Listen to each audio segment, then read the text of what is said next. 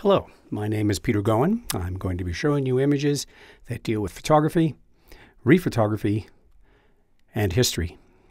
By way of further introduction, I'd like to introduce you to Tracing the Line, my limited edition artist book that documented the landscapes of the Mexican-American border. More than 50 photographs, black and white photographs, are embedded in this book, and it was published in accordance with the principles and standards and aesthetic guidelines of 19th century survey photographers, and these books are now residing in major repositories across the United States. I also worked collaborating with photographers in the Water in the West project, and I'm the first photographer who was given access to the Nevada test site, making photographs of this landscape, and that landscape has been subsequently opened to more than 150 artists who've made their own separate, unique interpretations of this rather dramatic landscape. This is a photograph from that book. It is Ground Zero. It is the dawn of the nuclear age in the Jornada del Muerto desert, and it is high noon at Ground Zero. I worked collaboratively with a number of other individuals dealing with atomic culture. I did a reverse rephotography project. Basically what I did there was where I made photographs that seemed to appear of interest, that were reminiscent of images in the nuclear age, and then went back and found the original historic image. I also worked with two other artists, a writer and another photographer, on a doubtful river, which was Audubon's description of Nevada in the 19th century as a doubtful country. Human Nature is my serious and important project dealing with the reinterpretation of nature and with our efforts to recontextualize nature within the context of an architectural built environment. In other words, nature is a cultural concept, an idea that is exportable. Here's an example of a photograph in that project. Numbered trees. This is in the Duke Forest, and it's in this forest that they're testing transgenic material. This is a swamp and a drain in a swamp. Actually, it's not there all the time. This is during a cleaning period, which happened periodically throughout the year, and I was there to provide evidence of this drain so that you could see that it's not a natural landscape, but one that's created for our own educational enjoyment. Worked with Elizabeth Raymond on a book called Changing Mines in America, pun intended, and here we looked at post-mining landscapes, restoration, and the efforts by these companies to recreate natural landscapes within the context of historic mining.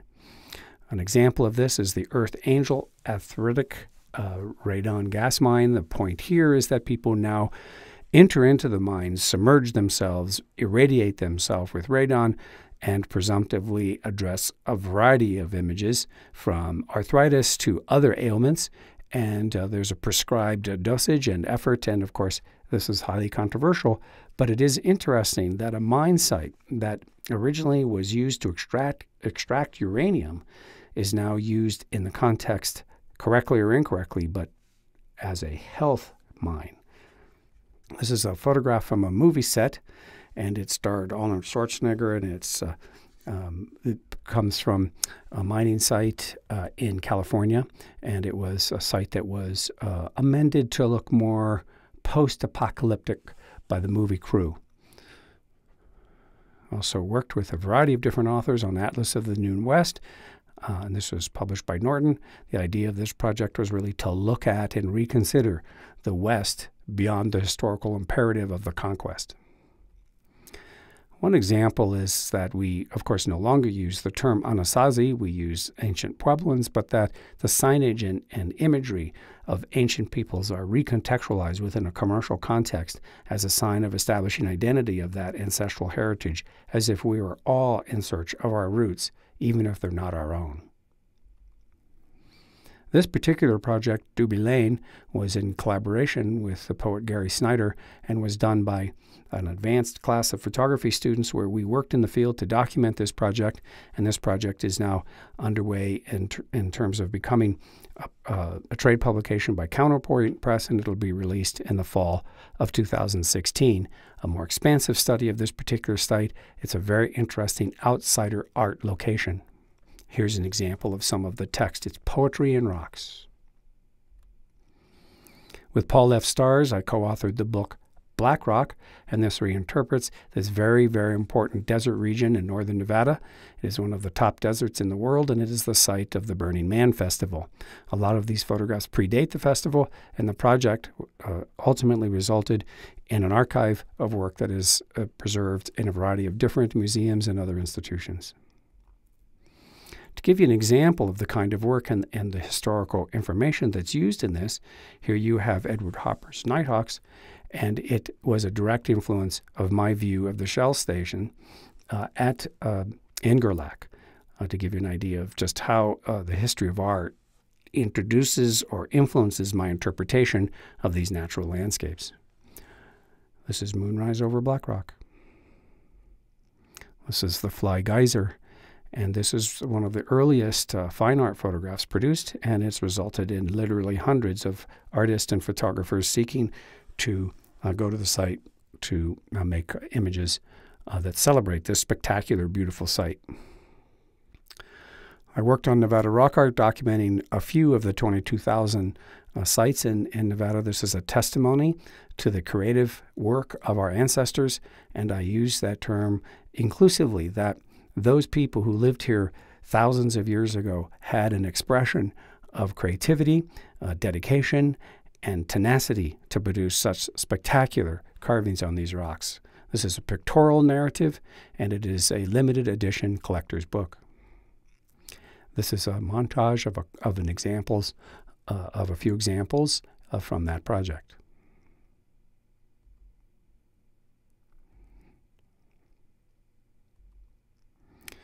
If you notice the lizard, notice how it evolves into that space.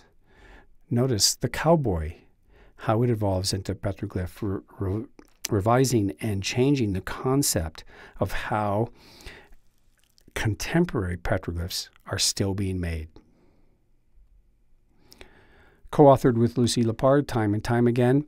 It was History, Rephotography, and Preservation in the Chaco World, a very interesting project of rephotography, really investigating how we recontextualize ruins, how we define a ruin, how we define those objects of our ancestral residue, the artifacts of our culture, of previous cultures, and how we begin to change and modify them to suit our particular interpretive needs. This particular image was a damaged glass plate. With our contemporary technologies, we're able to restore it to the point where you're able to see the full image. The railroad tracks in the foreground were used to extract artifacts. The contemporary rephotographs are not exact replicas of the prior images, in part because these are standard images made with 4x5 technology, so that in the future, should someone wish to rephotograph these sites, they will have suitable parameters by which they could easily duplicate the image.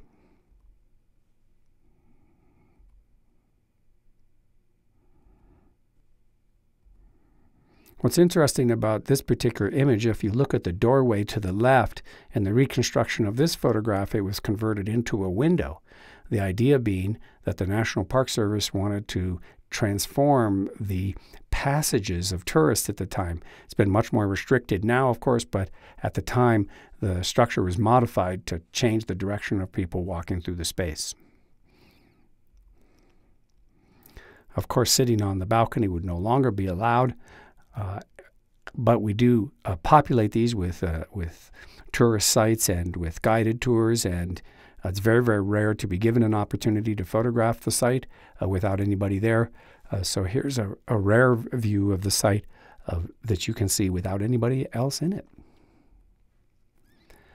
Such an amazing pile of rocks. Who would ever know, just from the layman's point of view, that this is the consequence?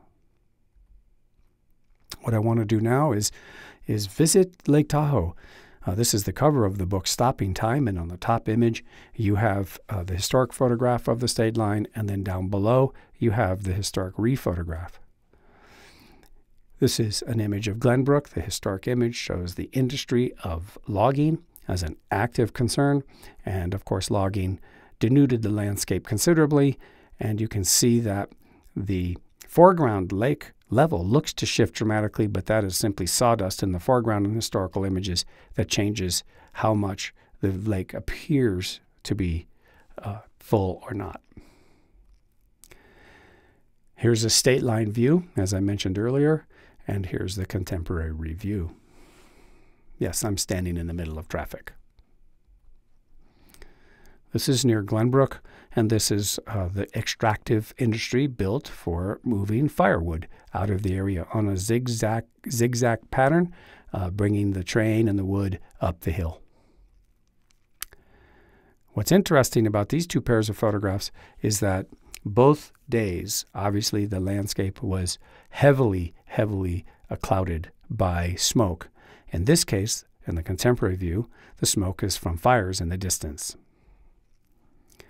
Cave Rock and a car to establish scale. This is the road around Cave Rock, and this is the contemporary view where the original view no longer existed. What's interesting about this particular Putnam and Valentine image is that it shows the car and a woman, presumably, sitting in the passenger seat. She's there for scale, not for identity. She's there to indicate there's some effort to establish a documentary sensibility in the recording of this particular scene.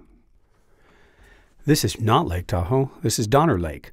If you look at the foreground of this particular photograph, you'll see the car and the woman. From the prior Putnam and Valentine image, again, the car establishes a sense of scale.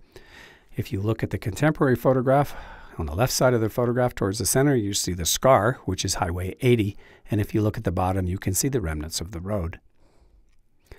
I also work with the Images of America series, and I've published 3 books. The first one that I'm going to speak about is called Lake Tahoe. This is a collection of images that are used to document and reflect the historical narrative of these sites. By publishing in these series, I'm able to preserve these photographs that sometimes might be lost, and also to publish these books, I'm able to create an environment where people might contact me with additional caption information, correct historical information, generally establishing a conversation with the community and public at large. This particular photograph is part of a car rally. It's a very interesting series, a photograph from a series of images, and very arduous travel, and you can see the roped snow tires. If you look at the amount of snow and the posing strategies, another element that I'm very interested in recording and commenting upon is how people pose and record their passage through history and through time. This is a supply train, and it's providing sustenance, foods, materials, etc. for the people working during the period of extractive industry, logging principally, some mining, some fisheries in the Tahoe Basin. Essentially, the Lake Tahoe Basin evolved into a tourist economy, and you have the train at Tahoe City that delivered passengers from Truckee entering onto the Tahoe, one of the major steamers owned by the Bliss family on Lake Tahoe. Well, all kinds of posing strategies. This particular image is quite fascinating because it looks like she went out with that oar and slapped that fish. But these kinds of images do document our sense of what's important and how we wish to be preserved and what our references might be. Obviously, Maryland is referencing Marilyn Monroe. If you look at this July 1952 photograph at Mount Rose at the summit, that's quite a bit of snow. We haven't had snow like that in quite a long time, but it does tell you about the spectacle of the environment in the Tahoe Basin. The second book that I'm mentioning is Lake Tahoe, A Maritime History, and this is a very interesting project that deals with the importance of the living museum of Lake Tahoe with these wooden boats called woodies, with the steamers that are memorialized, and it's a very serious project. What you're looking at here, however, is a series of maps that deal with where I've been making a lot of these photographs for this particular project and for the whole entire rephotography section of the Lake Tahoe Basin. It's coded, and you can see how many photographs were made, the frequency of the photographs, and the era of those photographs. Quite a lot of images made, obviously, in particular tourist areas, and so the history of the lake is also predetermined in part by those visitors and where they determine and decide to make photographs. It tells you where people felt that the landscape had meaning to them. The last Arcadia book is Then and Now, South Lake Tahoe. And in this project, what I do is I take the historical photographs, as you see in this image, and I try to line them up and do so in such a way that You're able to take a scene such as this, which is the construction of this very narrow highway, and then rephotograph it and as close as possible, but in such a way that it does give evidence of landscape change and how the transformation of the landscape reveals that the Tahoe Basin is defined as real estate and architecture, not just nature. Another view of state line. Gaming was legalized in Nevada in 1931, and that transformed the landscape into this postmodern concept of entertainment and recreation. This is Mount Tallac, a historical photograph that was rephotographed in my project in Stopping Time, one of my earliest books on Lake Tahoe, and then rephotographed again. What it does, it shows you the transformation of that landscape and then also the significance of Mount Tallac as a signifier of the alpine landscape. Looking at the architectural elements around the lake, if you look at the left at the chimney stack, you'll notice that that's all that essentially was preserved of that site. And there's this effort to reconstruct and recreate the landscapes in the Tahoe Basin and the architecture in such a way as to reflect the sentiments of wilderness and the alpine experience. Off in the distance in this photograph of the beach, you'll see State Line, you'll see the casinos, but here's an earlier image and then the contemporary photograph, which of course shows a greater development feature in the distance, but also shows a different element, different style of recreating, different kinds of people on two chosen days. The airport at South Lake Tahoe, this actually is not the main airport as one might imagine. This is actually near the meadows on the lakeshore side of Lake Tahoe. If you look at this pier and building with Tallac on it, you'll notice in the rephotograph that it disappears. The transformation of these landscapes is quite interesting, and history resides not just in the absence of the view, but in the piers, in the sightings, in the artifacts that are under the water, and of course in the historic record. Photography predates scientific inquiry at Lake Tahoe by more than 60 years, therefore indicating that photography's role in the history of Lake Tahoe is essential. Notice the rock in the left foreground. Notice how the landscape has been transformed. Notice the pier that doesn't exist, but only the remnants to the right. Now in this photograph of speedboat rides, you'll notice that someone is very inappropriate in the way that they're riding that speedboat. A little showmanship going on there, but the pier looks like it's moved. Well, in fact, it has due to a fire, and the only indicator of this particular photograph in its accuracy is the landscape to the far left.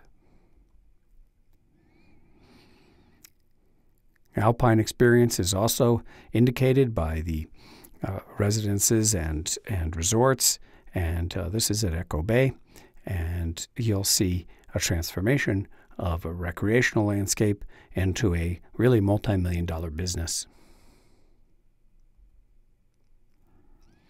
Notice that the tree is still there. In this photograph, it's important to pay attention to the mountain peak and notice how the foreground landscape has changed. Emerald Bay in the foreground and the cars indicate the age of the photograph and the work done by the Works Progress Administration in building the road, and you'll notice that the road is still there. The landscape has, of course, been transformed. This is a photograph made clearly within the modern contemporary era, and there's someone observing the view, indicating the importance of the view, the gaze, the sense of the visual shed, if you will. If we talk about watersheds, think about view sheds. Here's the establishment of a view shed defined by this photograph and now obstructed by the growth of trees, which is a characteristic throughout the Tahoe Basin. This is still in Emerald Bay. You can see Finette Island to the left without the tea house, Dick Barter's presumed grave site on the top of that mountain, and you have Preacher's Rock just to the right. One of my assistants is holding the bush down so you can still see Preacher's Rock, which would have otherwise been obscured, and you can see Finette Island, and you can see the mudslide that happened in 1955 on Christmas Day, transforming the landscape once again. Emerald Bay. We came across this biplane photograph of Lake Tahoe, and I was able to get access via the governor's pilot to an experimental plane that was giving us the opportunity to make a rephotograph. Obviously a little difficult to do from exactly the same site, but certainly from the same area. Here's a photograph of the plane. This is Emerald Bay, shows the mudslide, Finot Island in the center. Quite a dramatic view, one of the most photographed places in the United States. This historic view of the Tahoe Keys reveals the start of an amazing process of the transformation of a very important habitat from a cleaning, riparian environment to one of industry and of real estate. In this Tahoe Paradise historical photograph, notice the peak in the distance. It's the only reference that's available for rephotography. These environments are very difficult to rephotograph. It's a tremendous practical and strategic problem and involves hours, if not weeks, of effort to try to find the exact location of these particular views. One of the other areas of emphasis of this project is the shoreline survey of 1915-1916. The photographs made in that survey were used by the courts to evaluate and determine the status of legal cases dealing with the appropriation of land upon the building of the dam at Tahoe City. These photographs provide a very interesting recontextualization, as the photographs are now used to evaluate shoreline conditions. The historic team has placards with the altitude of the lake level in feet. And the historic photograph, take a look to the upper far right-hand corner. Notice that tree, and notice that it still exists in the contemporary view. We rarely use trees as indicators of exact landscape position because it's very easy to be fooled by that. This shows a greater sense of that broader landscape and shows you how we identify the landscapes with these broader views. This is a rock in Emerald Bay, and it's awfully difficult to tell the scale or size of this rock. Hence, we added two of our assistants on the top of the rock. Notice the low water. The landscapes are transformed, although you can see vestiges of that historical information along the shoreline.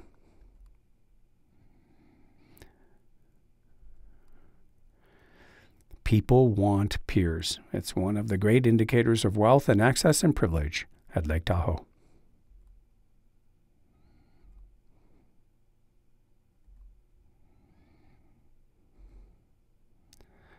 The shorelines are transformed. One of the discoveries that we made, and it's visually obvious at this stage, is the amount of change involved in the shoreline and how it may appear to be the same or natural or exist in a wilderness state. The fact is it's been human managed and transformed in a variety of different ways and varies from high to low water. And this is a photograph that was made after a period of prolonged drought in the Tahoe Basin. Focus not on the individuals holding the placards, but on the landscape behind, and you'll see that we are in the same spot. The pier has been removed.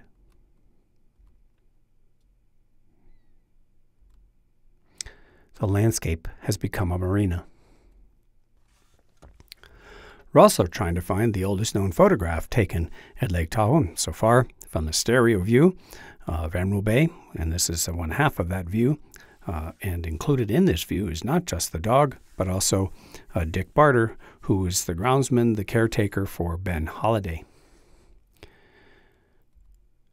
One of the other important elements about this particular project is our methodology.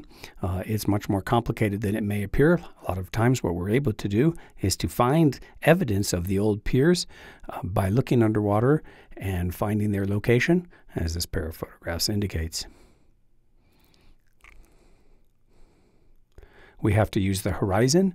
In many cases, we may be off 50 meters, 50 feet, one way or another. But the fact of the matter is that we're trying to get as close as possible so that we're able to make a determination of landscape change and make an assessment over the evolution of the landscape in the Tahoe Basin.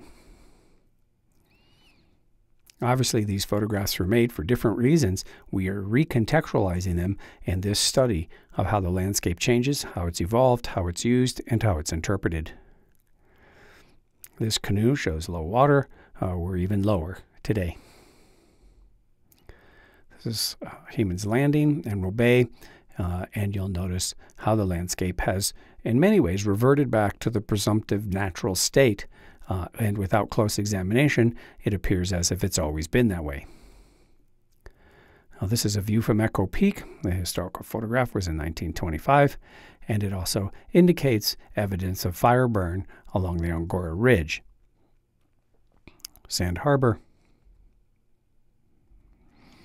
This photograph is myself and two of my team members were looking at a historic photograph and trying to line it up so that we're able to create a more closely related historical view from the original photograph. This is the original photograph, and this is the recontextualized view today. Many times in this process, we're simply looking for rocks, and the rocks oftentimes move, or the lake levels change the appearance of the rocks, or the position in relationship to the rocks makes the view unrecognizable. One of the subsets in our project Beyond the Shoreline Survey is our work with the Angora Fire. This is a photograph of the historic fire itself. This is not one of ours, but it is a historic photograph and shows the range of that photograph. It was in 2007. It was quite an impact on the Tahoe Basin. And if you look at an aerial view, you can see that we've marked out the fire range and zone, showing the impact and scale. To the far left, you see the Tahoe Keys, and you see Emerald Bay to the top to the right, and you'll see Cascade and Fallen Leaf Lake above Angora Lake in the view of the photograph, and you see the Tahoe Airport at the bottom. What we did is we chose 10 sites throughout this region from the ridge down into the fire burn areas, and then we rephotographed these sites over time. We're now in year 8, concluding year 7, and we're showing a consistent landscape change that can be time generated so that it can become a video of landscape change in this fire region. Hopefully this visual transformation of the landscape over a 10-year period, which is our minimum goal, will be used to reveal evidence of landscape patterns, how we're responding to the landscape, and provide interesting and valuable data for those individuals attempting to manage the basin in more effective ways.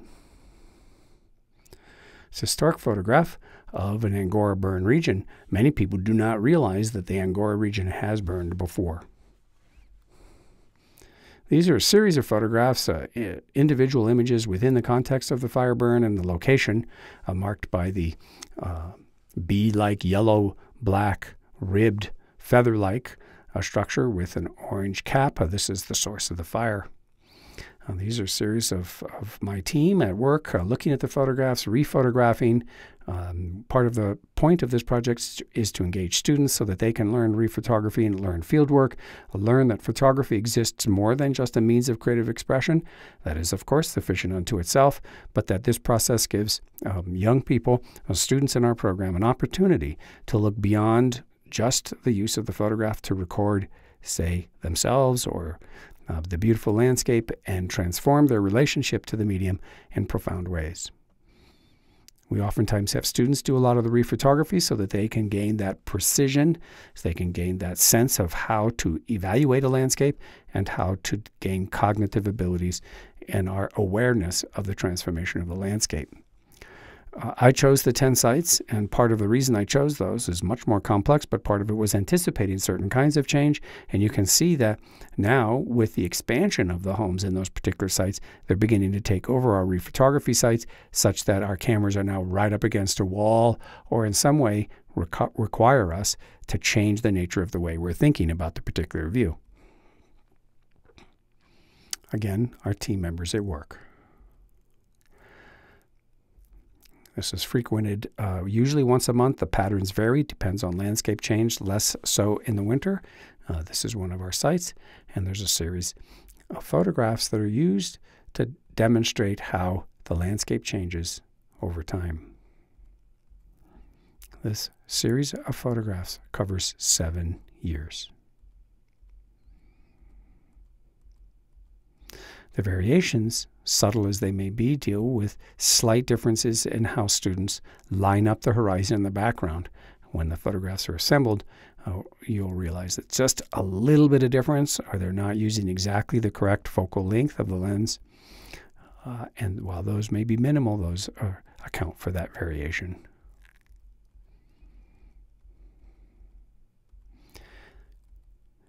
This is the end of the day. This is what we do when we conclude. We usually have field camps, and people try to have some fun. They participate, they narrate, and then, of course, they fall asleep. Our camp is a changing environment, and as you look at the camp and as the people going through the camp, what's interesting about it is that we're doing this to record it because it seems important, but then when we find historical photographs, we realize that we're not so far off, and how other people may have experienced the same landscapes, if in a slightly different position. Thank you.